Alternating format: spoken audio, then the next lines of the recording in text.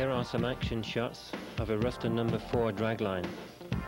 The No. 4 was a machine designed by Ruston and Hornsby Limited before the merger with Bucyrus Erie Company. On the formation of Ruston Bucyrus in 1930, the No. 4 was the only model from the original Ruston line that stayed in production for any length of time. By the time the last one was shipped in 1934, almost 1,000 had been built. The job seen here involves cleaning out one of the many canals which crisscross the industrial areas of central England. The No. 4 has a half cubic yard capacity.